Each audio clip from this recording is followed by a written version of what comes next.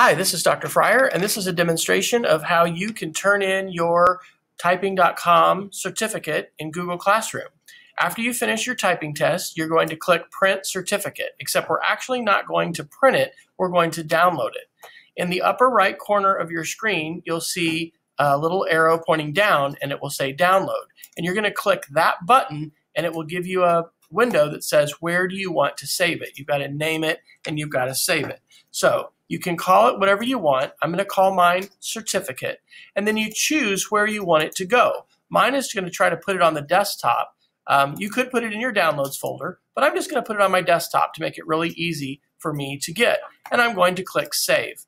So that file is now saved on my desktop so I can get to it. Now I'm ready to go to Google Classroom.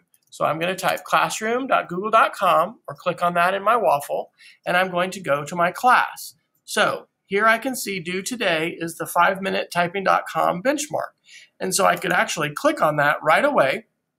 And then this is the assignment that describes what I'm supposed to do.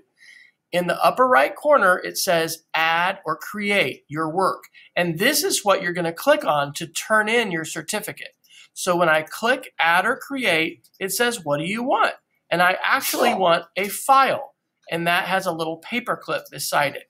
So when I click on file, my computer says, select it from your device. And I remember it's on my desktop. So I'm going to click here to select.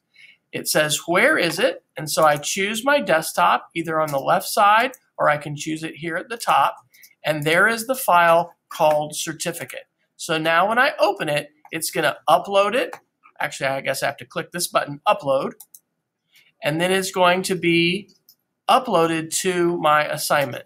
So now after this finishes uploading, I can click turn in.